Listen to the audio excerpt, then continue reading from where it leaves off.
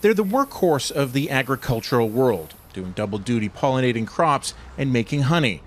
Far less known is how susceptible bees are to disease. Last winter, 45% of the colonies in Canada were lost. The main culprits? Varroa mites and a bacterial disease called foul brood.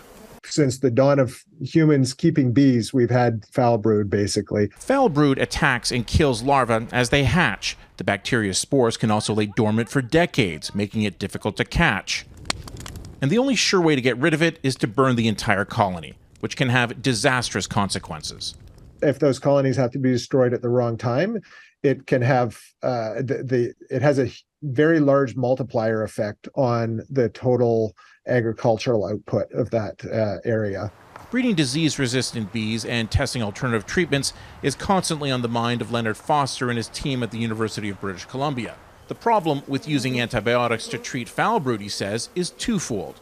Bees are becoming immune, and antibiotics leave a residue in honey, which is why the industry is buzzing about the first vaccine developed for honeybees being approved for use in the U.S. We need to have solutions that are non-chemical and that are not dangerous for the environment, that are tested, that are safe, that are manufactured to the highest level of purity, all of those things. And that was our mission.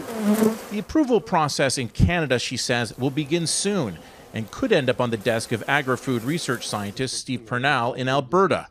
But Purnell is also working on a treatment for an even bigger pest, the Varroa mite, a made-in-Canada solution that has already seen positive results in the field. We constantly have to find alternatives. So this would be a new alternative, but it would be a very different one chemically than what's currently out there. So I think there's lots of potential for this to be adopted by the beekeeping industry. It's potentially a double dose of good news for Canada's 800,000 bee colonies.